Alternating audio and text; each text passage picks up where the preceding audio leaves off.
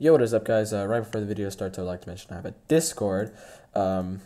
Make sure you join that for updates and things, as it says. And I'm also going to be doing another giveaway at 400 subs, so make sure you subscribe and do all that. I think we are like 70 away, so make sure you hit that subscribe button. I don't know how much I'm going to do. Maybe 500, 600, who knows? But yeah, make sure you subscribe, and I'll see you in the thingy. Yo, what is up, guys? I'm back. Really quick video right now. I'm gonna teach you how to use this tool right here, the slot delete script, in order to delete your car using your chat. So let's get into it.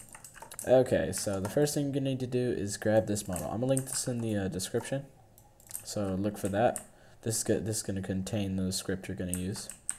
So what you're gonna do is you're gonna select it, hit the drop down arrow, and you should see a delete on chat script.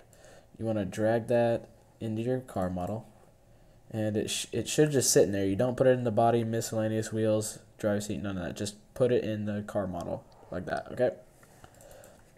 Next, you're going to name the car itself up top here, this thing.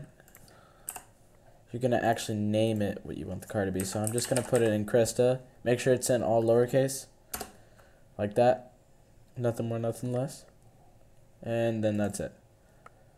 So what you're gonna do is you're gonna need to open the script up here by double clicking on it, like so. Double click, and then you're going to replace where it says player name. You're gonna put your Roblox user exactly. No case mishaps. You want to make it sure that it's case sensitive, okay?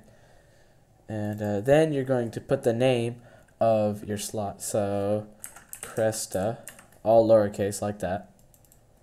Then you're basically done. That's about it. So all you do is you join the game, and let's say, oh, by the way, check out my nice tall avatar.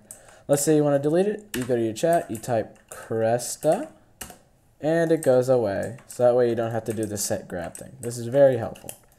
So yeah, that's basically it. And yeah, I'll see you in the next video.